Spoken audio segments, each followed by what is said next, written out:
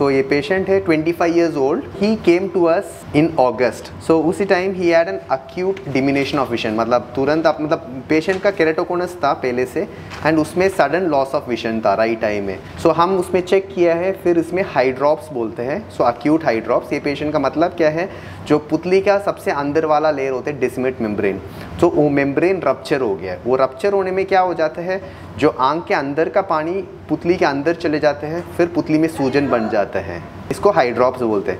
उसी टाइम पे हम इसमें आंख के अंदर हवा डाल के फिर ये हाइड्रॉप्स को एक्यूटली ट्रीटमेंट कर लिया पेशेंट को.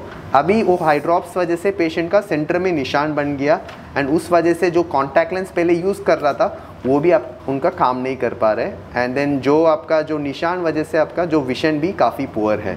सो इस पेशेंट में हम कोशिश करेंगे डैल करने के लिए, बट इन केस सर्जरी के अंदर हम देखेंगे लेयर बाय लेयर निकालने के बाद अंदर का सबसे अंदर वाला लेयर भी सफ़ेदपन है तो फिर उसको भी निकालना पड़ेगा. सो डैल्क और पीके इसमें हो सकता है. सो इसलिए ये पेशेंट को हम प्लान कर रहे हैं, डैल्क प्लान कर रहे हैं, नहीं हो रहे तो फिर पीके चेंज कर देंगे सर्जिकल टेबल पे. सो अभी आपका जो लेयर बाय लेयर में निकाल रहा हूँ, आप देख सकते हैं जैसे आपका जो पुतली के अंदर एक लेयर निकाल रहा हूँ, जो निकालने के बाद आप अभी देख सकते हैं ये सेंटर पे वो निशान है, मतलब जो अंदर वाला लेयर में भी निशान है. इसके ऊपर हम जो डैल्क नहीं कर सकते क्योंकि जो नया पुतली भी डालेंगे ये निशान तो रहेगा इसके नीचे.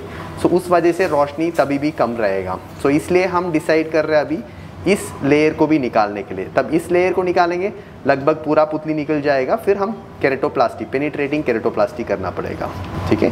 सो अभी ये पूरा लेयर निकाल दिया, अंदर वाला लेयर भी. सो अभी कॉर्निया, डोनर कॉर्निया को हम ट्रिफाइन कर रहे हैं, तो इसको सेंटर पे रख के सेंटर पे ट्रिफाइन करना पड़ेगा. तो अभी हम पूरा कॉर्निया डालेंगे, फिर से हम सूचर करके केस को ख़त्म करेंगे. ठीक है. फिर अभी आपका जो डोनर कॉर्निया को लग गया है, लगभग सारे सूचर हो गया है. ठीक है. सो आपका ये फाइनल प्रोसीजर है, अंदर का पूरा वॉश होके फिर अंदर हम एंटीबायोटिक वगैरह डाल के फिर सर्जरी ख़त्म हो जाएगा. मेरा नाम सदी कुमार है. मैं बिहार राज्य गया जिला से हूँ. आँख में प्रॉब्लम मुझे आई, कॉर्निया सफ़ेद हो गया था. मैंने अगस्त से, पहले हम अच्छा नहीं पढ़ पाते थे लेकिन अब पढ़ पा रहे हैं. इम्प्रूवमेंट है, धीरे धीरे सुधार हो जाएगा. नीचे की तरफ कैसे लग रहा है? ठीक लग रहा है सर? दर्द तो नहीं हो रहा ज़्यादा? नहीं, दर्द नहीं. ठीक, एक बार विजन चेक कर लेता हूँ. D, very good. अभी के, हाँ अभी ZT F, वेरी गुड. तो पहले आपका विजन देखो यहाँ तक था. हाँ. कुछ वहाँ पे कुछ पढ़ भी नहीं पाते थे आप. आज जब 6-18 4 नंबर लाइन तक पढ़ पा रहे हो, है ना. अभी और बेटर होगा डे बाय डे ना, और बेटर होते जाएगा. अभी डॉक्टर ने कॉर्निया चेंज किए हैं, पुतली चेंज किए हैं. 5 लेयर होता है तो मेरा 5वां लेयर फट गया था. 3 महीना में तो कुछ खास दिक्कत नहीं था. आँख रेड होता था, फिर जब से इलाज हुआ तब से ठीक है.